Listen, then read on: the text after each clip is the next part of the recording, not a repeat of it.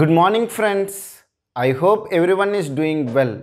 I request everyone to watch my videos in a sequence for better understanding. In this video, I want to discuss one of the gate question which came in the year 2004. Let me read out the question. Consider a system with two level caches. Access time of level 1 cache, level 2 cache and main memory are 1 nanosecond, 10 nanoseconds and 500 nanoseconds respectively. The hit rates of level 1 and level 2 caches are 0.8 and 0.9 respectively. What is the average access time of the system? And they have given four options A, B, C, D, all in terms of nanoseconds. We need to find which is the right answer. Now if you see that question is related to the memory hierarchy. They have given two levels cache and one main memory. So totally we have three levels. So in the last video I have discussed how many ways we can organize these three levels memory hierarchy with respect to the processor. Okay, and we have even discussed what is the average access time. That is what they are asking. If you does not watch that video, I request you to go and watch that video and come back to this video so that you will understand this concept in a better way. Now even I have said in the last video, if they does not mention what is the hierarchy, you can consider like this. You have a processor, you have L1 level, L2 level and L3 level. Here L1 is L1 cache, L2 is L2 cache and at the last you have the main memory. And I said that you can access in two ways. You can access all of them simultaneously or first access the processor from processor to L1, then L1 to L2, L3. So even we have discussed these two cases. If it is not given anything, you have by default you have to consider like this. Okay, so then what is the average access time? T average is equal to, okay, if hit ratio of this one is H1, T1, hit ratio of this one is H2, T2 and T3 is the time access for this one. And I said that this will be available, means what are the information is you are searching, it will be available in level 3. So the hit ratio of level 3 is 1. Okay, so H1 into T1 plus 1 minus H1 into H2 into T2 plus 1 minus H1 into 1 minus H2 into T3.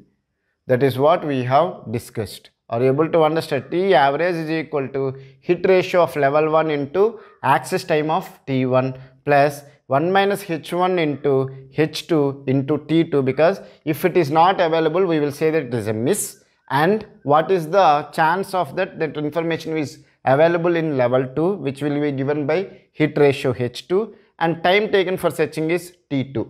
And if it is not available in L1, 1 minus H1. If it is not available in L2, it is 1 minus H2 and time for searching here it is T3. So using this formula, we will calculate this one. So what they have given?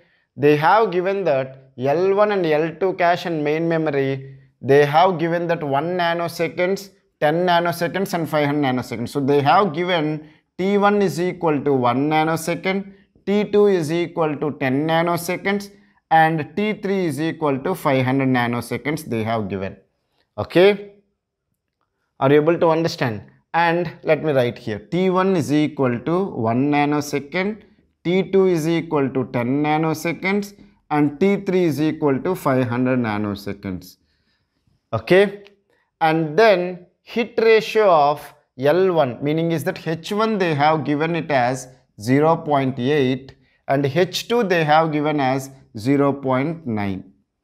okay, then they are asking us to calculate the average access time. So let me erase this one and substitute these values in this formula.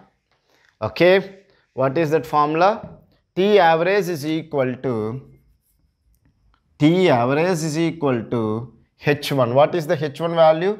0.8 into T1. T1 is 1 nanosecond. Everything is in terms of nanoseconds. The result is also, let me write directly 1.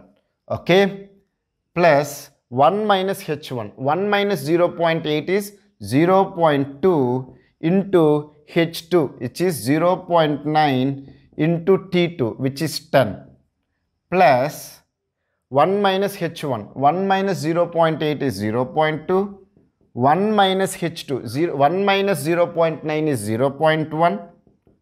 And T3 is 500 nanoseconds. So let me write it as 500.